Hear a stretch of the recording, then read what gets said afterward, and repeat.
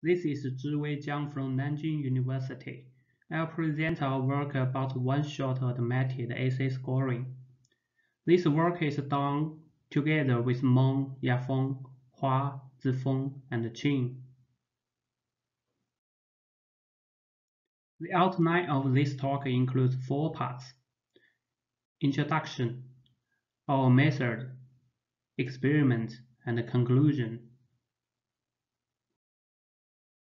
Automated essay scoring aims to summarize the quality of a student essay with a score or grade. It is commercially valuable and have been deployed in large-scale standardized tests, such as TOEFL, GMAT, and GRE. Usually, the student essays in a test were written in response to a target prompt or topic.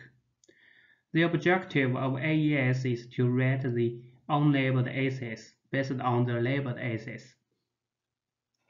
Research on AES have spanned the last 50 years. Traditional AES methods mainly rely on various handcrafted features. Recently, with the development of deep learning technology, many models based on LSTM and CNN have been proposed. These models can automatically learn the features of essays and achieve better performance than traditional methods. However, to train an effective neural AES model, it often needs a large number of manually scored essays for model training, which is labor-intensive. To this end, some recent work considers using the scored essays on the other prompts to alleviate the burden of manual scoring on the target prompt.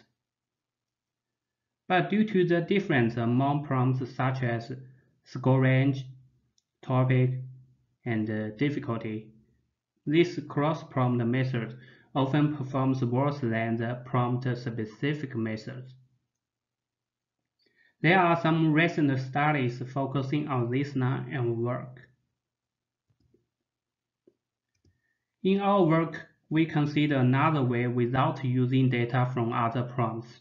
Instead, we only need the one-shot labeled essays in the target prompts.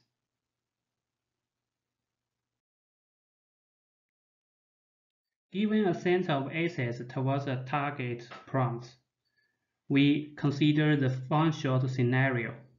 That is, only one manually scored essay per distinct score is given.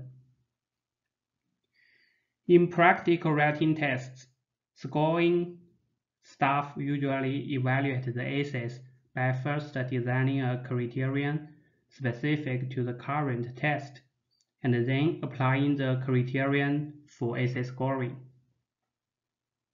To alleviate the burden of scoring staff, we expect to firstly let the scoring staff express their criterion by one-shot manual scoring, and then use a specially designed AES model to scoring the rest essays based on the one-shot data. One-shot AES is a challenging task since the one-shot label data is insufficient to train an effective neural AES model. To solve this problem, our intuition is whether we can augment the one-shot labeled data with some pseudo-labeled data, and then perform model training on the augmented labeled data. Obviously, there are 2 challenges. One is how to acquire the pseudo-labeled data, and the other is how to alleviate the disturbance brought by error pseudo-labels during model training. To address these 2 challenges, we proposed a transductive graph-based ordinal distillation framework for one-shot automated essay scoring. TGOD is designed based on a teacher-student mechanism and contains three main components: teacher model, student model, and ordinal distillation. Specifically, we employ a transductive graph-based model as a teacher model to generate pseudo-labels. To alleviate the disturbance brought by error pseudo-labels, we select the pseudo-labels with high confidence to improve the quality, and proposed an ordinal-aware unimodal distillation strategy to tolerate the pseudo-labels with minor errors. Next, I'll introduce these modules one by one. As shown in the figure, the teacher model is a graph-based label propagation model and consists of three components: multiple graph construction, label propagation, and label guessing. Among them, multiple graph construction models the relationship among aces from multiple aspects. The neighborhood graphs can be constructed based on various word embeddings such as vertiwake, glove, animal, and bird. Label propagation is used to spread labels from the one-shot aces to unlabeled aces. Label guessing can generate the pseudo-labels of unlabeled aces from the result of multiple graph propagation by averaging the label distribution. As shown in the figure, the student model is an ordinal-aware neural network model and consists of two main components: AC encoder and ordinal classifier. Among them, AC encoder is used to extract the feature embedding of the input AC. By viewing AES as an ordinal classification problem, ordinal classifier can predict the unimodal label distribution on the predefined scores for each input assay. As shown in the figure, ordinal distillation aims to distill the pseudo-label knowledge of teacher model into the student model, and consists of three main steps: label selection, unimodal smoothing, and unimodal distillation. Among them, label selection selects high-confidence pseudo-labels for later distillation. Unimodal smoothing enforces the label distribution of pseudo-label to be a unimodal probability distribution. Unimodal distillation minimizes the KL divergence between the predicted label distribution of student model and the unimodal smoothed label distribution of teacher model. In summary, there are two steps in TGOD to train the student model under the one-shot setting.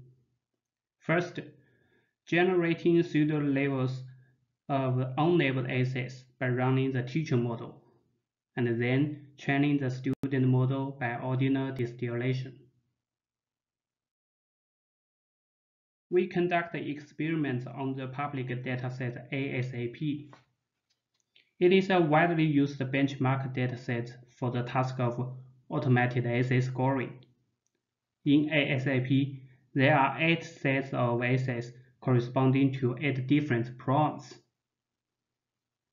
To evaluate the performance of AES methods, we employ the QWK as the evaluation metric, which is the official metric of ASAP dataset.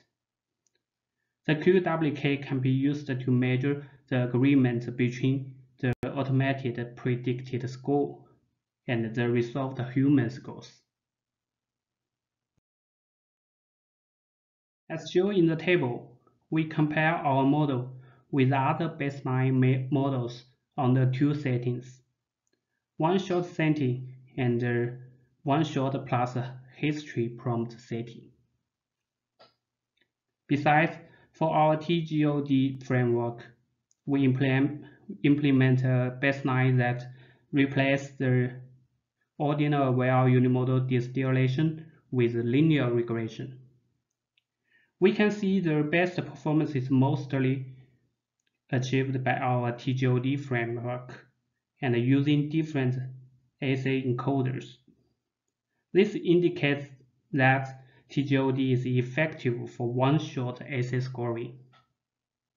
Besides, by observing TGOD, we can find the performance of the teacher model with the full graph is an average QWK of 0.613, based on which the student model can greatly outperform the teacher model.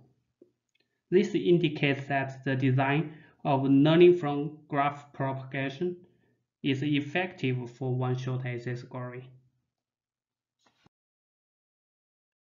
Then we explore the effects of the components designed specific to one-shot setting by removing each of them from TGOD individually. These components include label selection, unimodal smoothing, and ordinal classifier. As shown in the table, after removing one of them from TGOD, the performance decreased a lot. This indicates that all of the three components are important to TGOD. Finally, we analyze the effect of the one-shot labeled data and the graph construction on the performance of TGOD. As shown in Figure A, by comparing the blue boxes and the green boxes, we can find that student OCLF is more robust to the selection of one-shot data than student reg. As shown in the Figure B, by observing the line of average with black color, the overall performance of TGOD shows an upward trend, and the performance on the 10-shot level data has an improvement of about 0.03 compared to that on the one-shot level data. As shown in Figure C, by observing the black line, we can find that its endpoint is higher than that of the other lines at most cases, regardless of the position of starting points. This indicates that combining multiple graphs for label guessing is an effective way to provide pseudo-labels with stable quality, and thus improve the performance of the student model. As shown in Figure D, we can find that all the lines shows a trend that goes up first and then keeps stable after the ratio of about 0.3. This indicates that 30% unlabeled assays are enough to run the teacher model and generate pseudo-labels for our TGOD framework. In this work, we aim to perform assay scoring on the one-shot setting and proposed the TGOD framework. The TGOD framework has no limitation on the architecture of a student model, thus can be applied to many existing neural AES models. Experimental results demonstrate the effectiveness of the proposed TGOD framework for one-shot assay scoring. In the future, we will try to improve the performance of teacher model and student model by co-training or self-supervised learning. Thank you.